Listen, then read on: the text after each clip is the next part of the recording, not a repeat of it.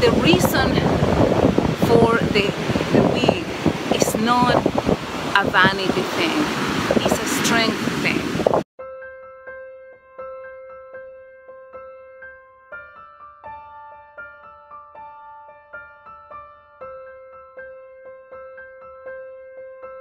Today is Monday. My first day of chemotherapy is on Thursday. On Wednesday is my appointment to have my hair cut. My hair hasn't been short since I was probably 13, and I am not looking forward to it. But like I always tell my patients, it's better to get used to your new image in stages, and it's better if you have some shorter strands of hair to deal with when it starts falling off. So let's see how it goes. Taking one last look at my hair the way it is, because tomorrow I'm having it cut really short before starting the chemotherapy. Better to cut it short to make the adaptation about the process go in stages. And it's going to be great in the future, but it's never going to be exactly the same.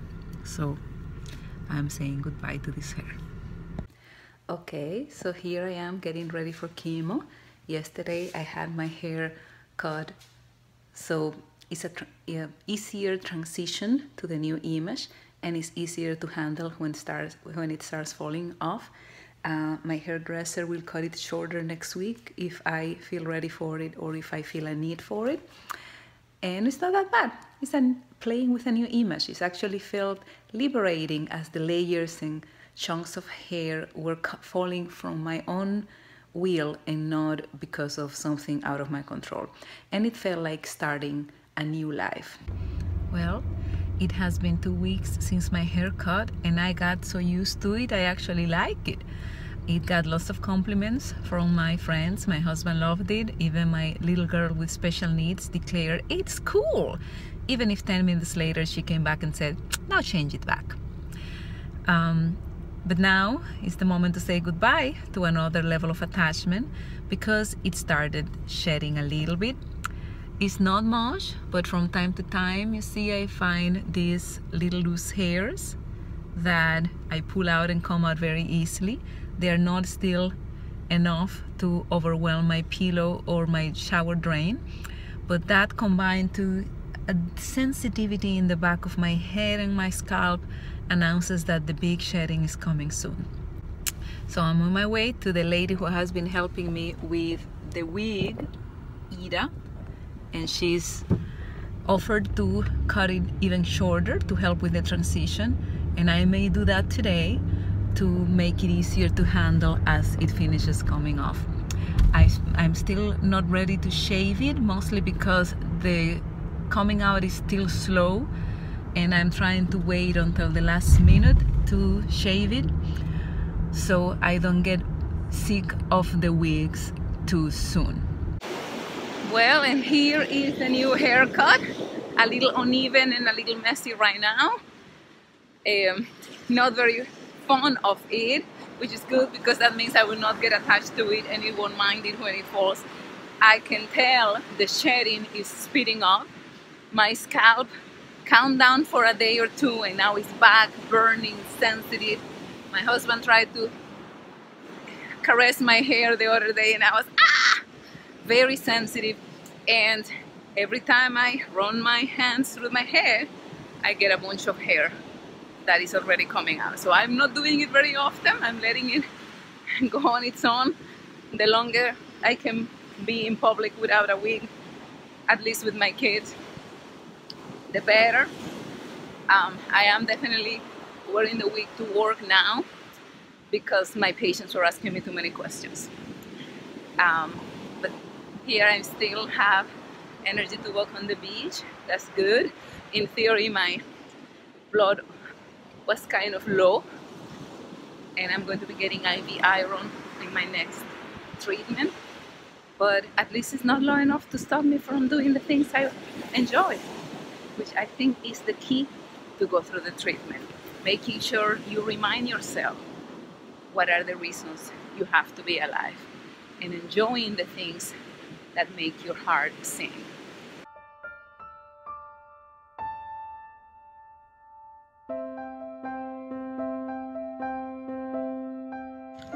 Well, I was joking to a group of friends that I better don't try to rob a bank or commit a crime right now, because I am leaving DNA evidence wherever I go. I just do this.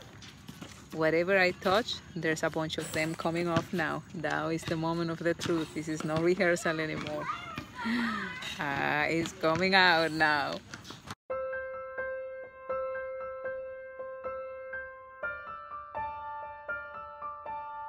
Well, I'm here with Ida. We are about to shave my hair. It has been falling and falling, and you can start seeing some of the scalp underneath, and you just pull it out and it comes out. So this is it. Here goes.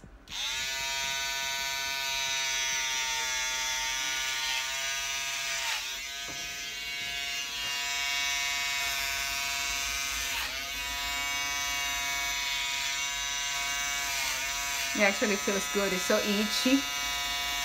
That thing feels good going over my scalp right now, like a little massage.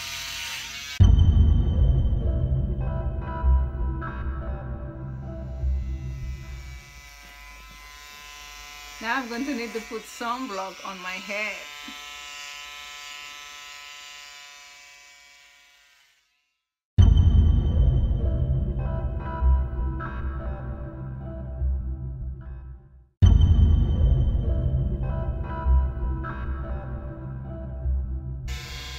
It probably wouldn't hurt to use, like when you moisturize your face, is to go ahead and moisturize your scalp too. Well, my moisturizer has glycolic acid, so I won't try to put it on the head. And actually, I thought I was going to look like an alien with a shiny, completely shiny head, but no, I have still some stubble there, so... For a few weeks, then the stubble will fall. Actually, your head is nice and round. Yeah. Well, this is it. It wasn't as bad as I thought.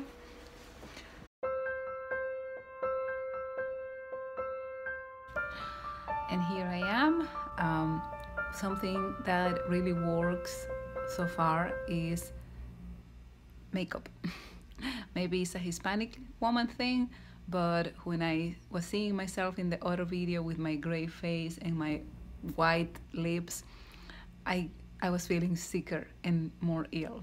And by putting on some makeup, putting on the wig, faking some eyebrows, even if I am not glowing and I am not at my best, but I feel less ill and I can see myself more as a normal person.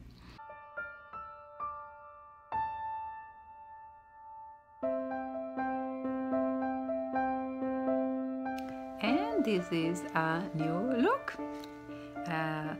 The wig that I wear to go to work is my hair after I go to the hair salon, but my natural hair is curly and darker.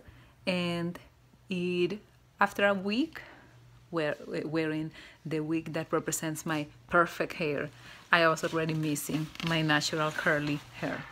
So I celebrating and consoling as consolation prize for having shaven the head, I went ahead to the beauty supply and got myself a curly wig. So we're going to be showing a way to tie a scarf.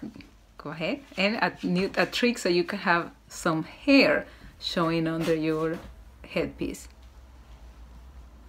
This is just like a bangs, or is it like a quarter of a wig?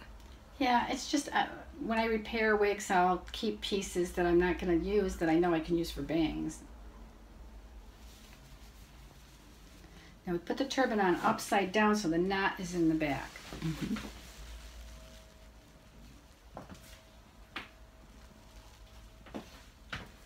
Plus it gives it a little height. And then we're going to do the scarf so you have a short side and a long side. And then put it on And then what you're going to do is crisscross it in the back. This is your long side now, and this is the short side. And then bring the long side up. So we're covering the turban.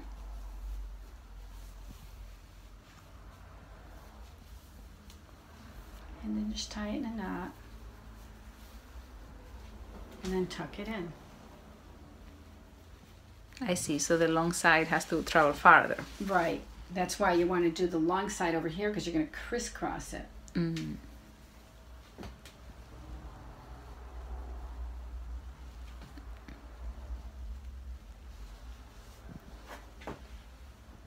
And people always get the big square scarves, but this is the kind of scarf you need because it covers the head and there's no extra. Maybe if there's too much hair, just tuck it back in. I kind of like just little wispy things hanging out. I like it. It's fancier than a turban. I like it. And I definitely like this because it doesn't look so naked. When I was advising patients before I went into this journey, I used to think, what's the big deal about losing your hair? You should be proud. You are a survivor.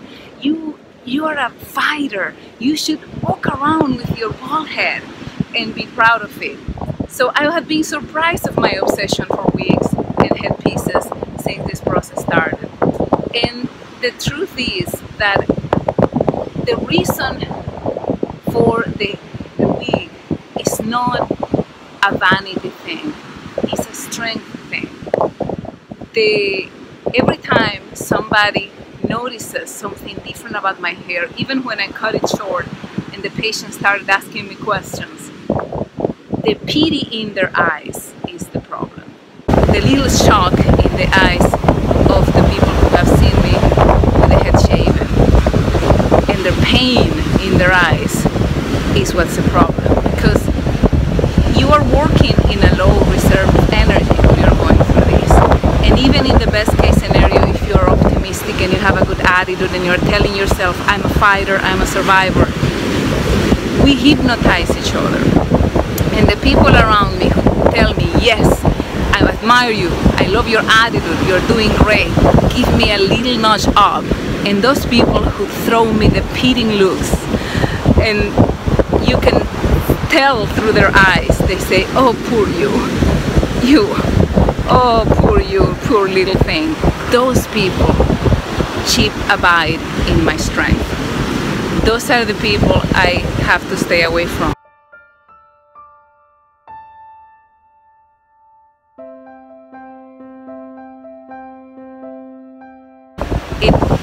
And if you have to find a silver lining, have fun with it.